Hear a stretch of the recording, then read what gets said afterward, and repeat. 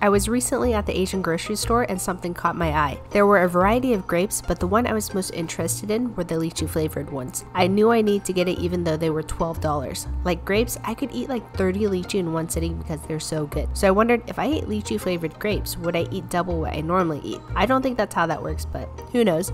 Tastes like a grape. Anyway, the grapes tasted like grapes, so I was a little disappointed. Do you think you would have paid $12 even if these grapes did taste like lychee?